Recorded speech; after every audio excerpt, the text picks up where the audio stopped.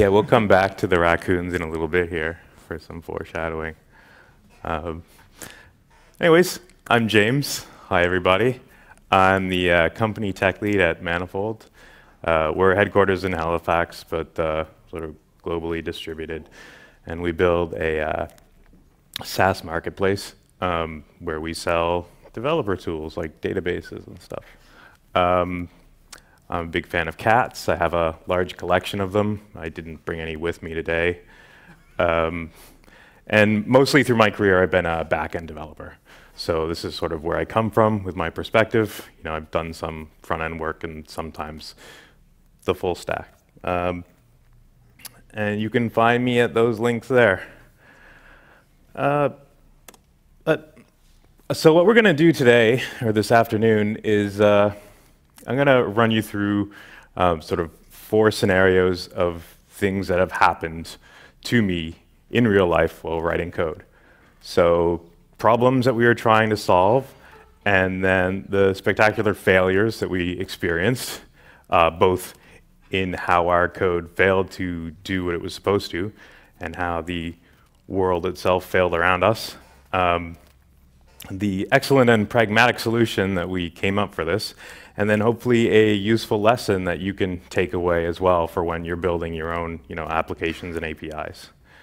And about this, I'm going to assume all responsibility for any problems and take none of the credit for the success of the solution, but I'll keep, sort of the other parties roughly anonymous for this. So with all that said, the other alternative title for this talk would have been, I have made mistakes so that you won't have to. Anyways, so let's carry along here. So what do I mean when I say, what is unreliable? And there's a lot of things that are unreliable. But when you're writing programs, you can't really rely on much. Classic example is the network. The network is completely unreliable. Even when you're doing local development, you can't really depend on that port that you want to use to run your database server not already running some other database that you forgot to shut down for the last change you were making. DNS will fail to resolve. Network connections will terminate early. Network connections will hang indefinitely. You'll get back responses that the remote server is usually will give you a 500 when there's an error and have some nice JSON formatted error message. But sometimes you'll get back HTML because something along the way has been misconfigured and given you the wrong response. So you can't even for errors you can't really assume that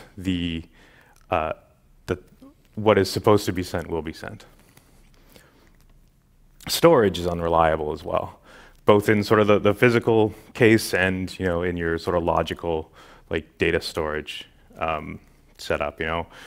Disks will break, systems will slow down as you add more data to them, and it's up to you to sort of deal with all this. And of course, servers are unreliable, even more so now when we're everything's in the cloud, and it makes it so much more ephemeral. So if you're lucky, you'll get an email from Amazon that tells you that your hardware is degraded, but most likely you're going to get it 30 minutes after that system has already stopped responding. And you'll go and look at monitoring, and it'll say that everything's great, but nothing's working. Software is unreliable too. You can fix your own software, but you're going to be working with a lot of other systems, libraries, that you only have so much control over. In the case of like that HTML response when you're expecting JSON, this is someone else's software that's not doing what you expect, so you can't rely on it. You can't change other people, but you can change yourself. So in the same way, you may have to change your code to handle weird responses from other things. And we're all unreliable too, right? As developers and as users, we will do things that other developers don't expect. And animals are unreliable as well. So 114 raccoon-related outages reported on cybersquirrel1.com. and this is just for raccoons, right? These are major outages of power grids, of communications networks, of services. You go there, you'll see what the raccoons have done, what squirrels, mice, and everything else. You know, it's I guess we're at war. I'm not really sure. Okay, so let's get into ways that I have made mistakes. So the first thing I want to talk about is file transfers. So this is actually a pretty old one. Like it predates HTML5 file API. So it would have been really cool if this had involved like a nice web UI, but this was a command line tool. But it was backing this sort of on-premises systems management product where you would be able to install this in your data center and have control over a bunch of other systems in your data center. So you could do configuration management to sort of set up NTP, or you could schedule software installs, push out latest like security patches and stuff. And the add-on here was that in addition to sort of the standard stream of packages, customers were able to create their own repositories and upload packages into them that they could then schedule for install, right? Pretty cool, so they could use this to like deploy their own code that they were then gonna run their e-commerce website on or something. So how it failed is that we built this as developers working on our own systems, working with our own test packages, right? So we're dealing with like 10 kilobyte little packages, like probably reusing like tar or something all the time. And our customers are enterprise customers building enterprise code at the time, which meant enterprise Java, which meant hundreds of megabyte packages. So we're dealing with like orders of magnitude in difference in the amount of data that's to be transferred across the network instead of being local. So the customers are uploading things and it's taking longer than they expect, and they're probably like doing batches of 10 or 20, and they're canceling the upload, and then they're starting again and canceling and starting again and canceling. And the first setup for this was just writing these files to disk, and fortunately we weren't buffering them all in memory first, but this meant we were like writing out partial files and filling up the disks and then getting support calls. So how we fix it is with chunk transfers, right? So instead of trying to send everything at once, we sent little sort of pre-sized pieces up at once and add an API for the client to ask the server what it already had so that we could resume these uploads. Pretty simple solution, and had we been developing with the needs of the user in mind to start with, we would have began this way. So the lesson here is to anticipate your users' needs, like what they're actually going to do and what they will need to do with your system and how this interacts with the rest of the world, right? So we can't rely on the user to do the same thing we do, and we can't rely on the network that they're using to be the same as the one that we're developing with. So next, collaborative editing. So this was a system that had this sort of real-time backend as a service, like similar to like Firebase, with built-in identity and access controls. You could log in and own your own little bits of this sort of shared tree-based data structure. And the concept here was that users would be able to come on to so we provided this service. Developers wrote applications on top of it, and then users could use these applications to come and do things, work together and edit a text document or have real-time chat, things like this. And how it failed was that, well, we were building a system to allow multiple people to edit the same thing at once without having a way to resolve conflicts in these things. So you'd have a contentious resource and have the users behind the developer's application always sort of overriding each other's changes. So this was something that sort of happened very early, like day 2 or whatever of developing, like, oh yeah, this is probably something that we need to handle. And then it became a fun exercise in looking at all the wonderful options that we had available to us to deal with this sort of stampede of changes and synchronizing state between systems, both on client and up to the server, dealing with latency and offline editing and stuff. So, we had classic pessimistic locking where the user would take a lock on a resource and then no one else could touch it while they made their changes. And that would have been disastrous because we're dealing with untrustable clients. So someone could have just locked this data and held on to it forever and, DOSed the application. Optimistic locking, where you assume that you have the lock, you make a change based on like reporting that you assume that the state is here or the version is at this point. And then if it's not, you get an error response back. Operational transformation, which is something that like Google Docs does, right? Where it's very sort of useful for text. Instead of talking about either replacing the text absolutely or inserting like at position 7, you would say insert text at position 7, given that the state was at this point, and then your server is able to say, all right, well, since you've said that, someone else has actually deleted 3 characters, so now you're at position 4. So this way you can write, like, if you have hello, and you write world, and someone else changes hello to hi, it sort of all reconciles up. And then these crazy conflict-free replicated data types, commutative and convergent. Commutative data types are, like, pretty simply, you could just say that if you want to have a number and you want to change 12 to 13, you just report that you add 1. And the server knows to add 1. And then convergent types are really taking 2 different data structures and having logic that says how they should resolve. So it's very application dependent.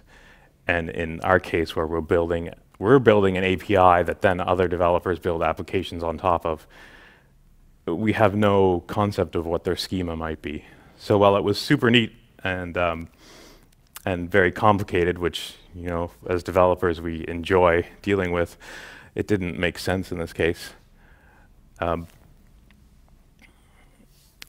So in the end, the trick here is to look at the common use cases and just put a solution that's good enough in place for those. So if we're looking at wanting to support real-time chat, where you're just dealing sort of with a list of responses, then having an append operation on that is good enough, right? Even if you append and then someone else comes in before you and their chat message sort of appears above yours, that's okay. And then optimistic locking, which allowed for us to let the developers implement the logic that they needed to resolve any conflicts. So in that way, they're able to write in their own application code the method to resolve things without us needing to sort of get in there and have anything running on the server. So yeah, so what we would have done had this project continue is built all those really cool things and then bolted them on as like add-on features. Because we couldn't just change the semantics of how this system worked like out from under developers. Right? That would have been bad to sort of break that API contract. We would have been the unreliable ones in that case. Yeah, so the lesson here, and something that really can apply to more than to any API, is if it's something that's going to be highly contentious, then you can offer conditional updates for it. So if you've got an API that's like tracking movies that you want to watch with your family, and you expect that 2 people might go and change this list at the same time, then you can add a flag, track a version in the data and add a parameter that'll actually say that the revision that you want to modify is this one, and if it's not, you get an error back. But you don't need this on something like editing a user's profile, where they're probably going to be the only person changing their own information.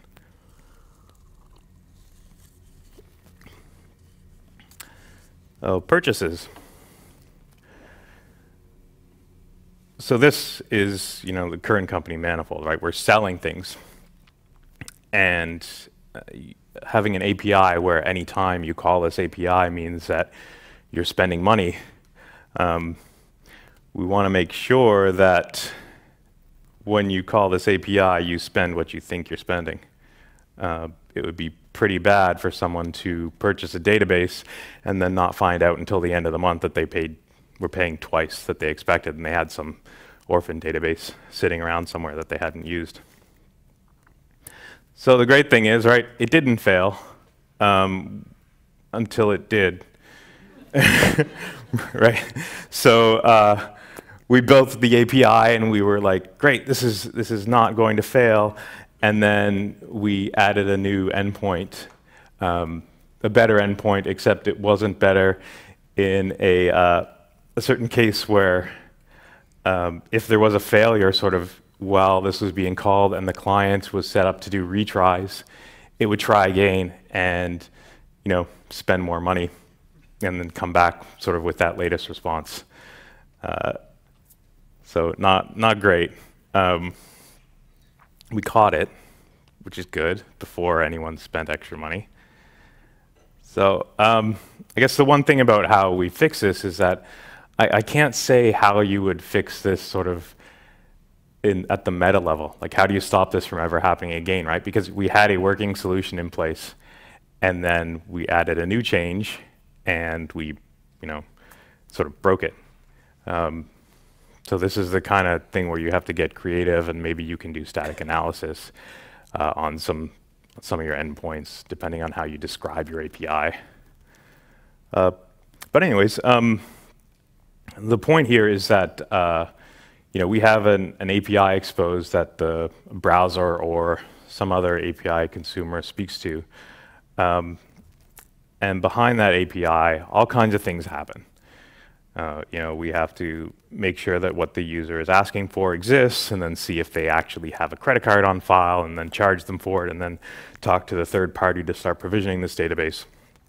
And we want to make sure that these things happen only once, but the API itself should be simple. And so the way to do this is just sort of to have this idempotent API where the client can retry the same thing, and if it actually succeeded the first time, then their second call won't say, oh, you failed because it already exists. It'll say, cool, yeah, no, you've asked that this thing exist, and it does exist.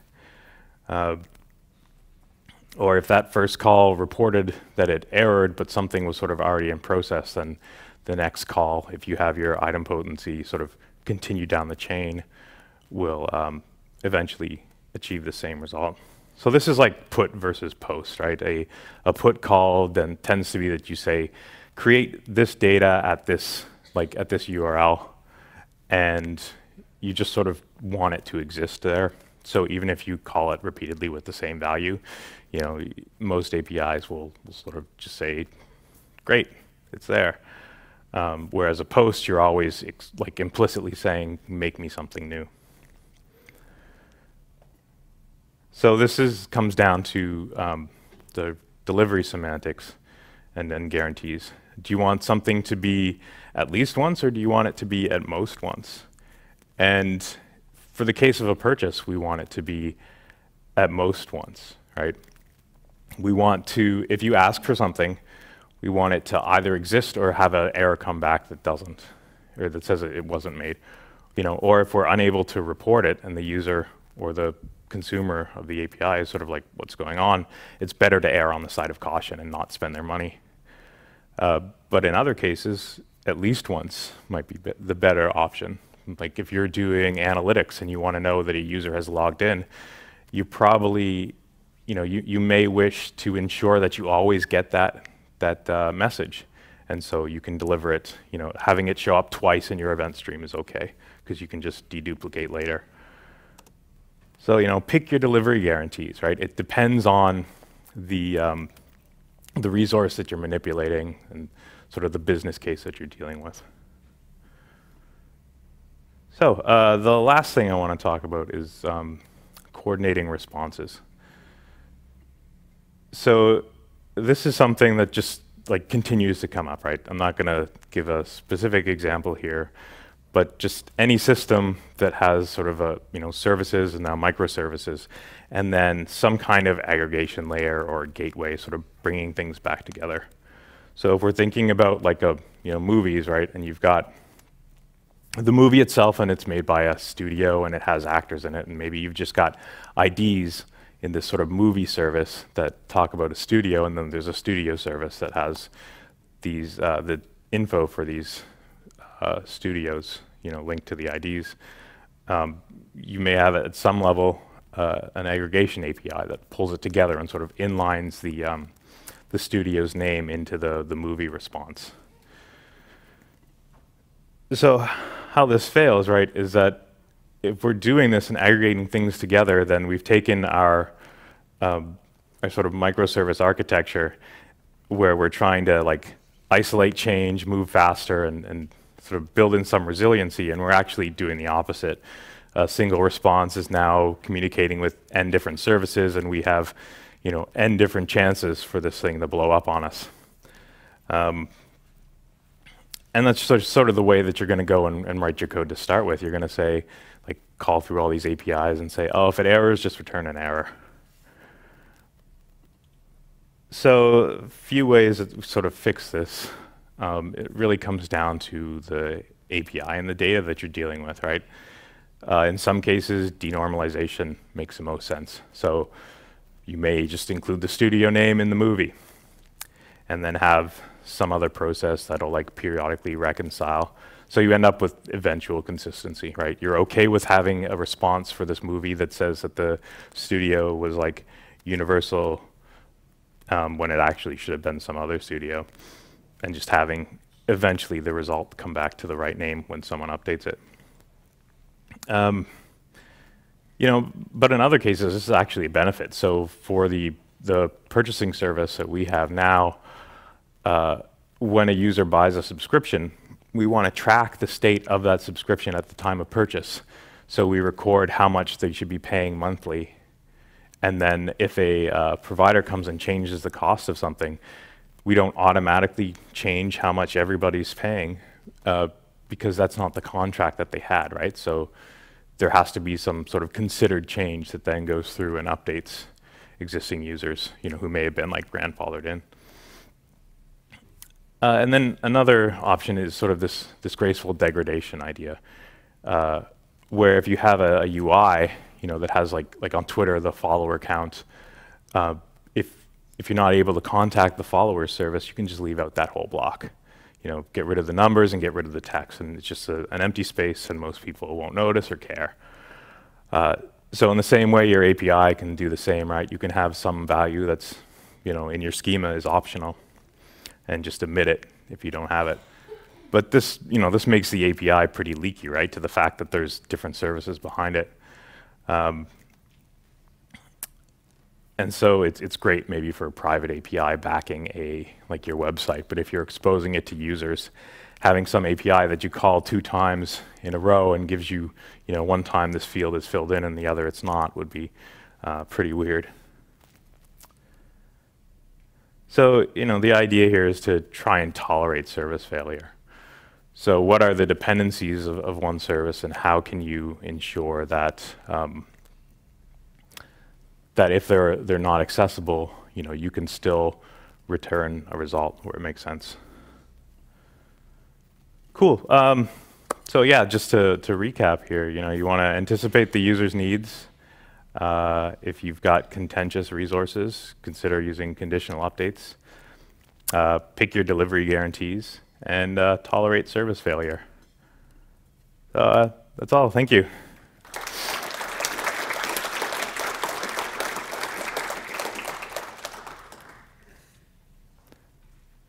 Cool. I guess we can do some questions if there's any. No? All right. Thanks, everybody.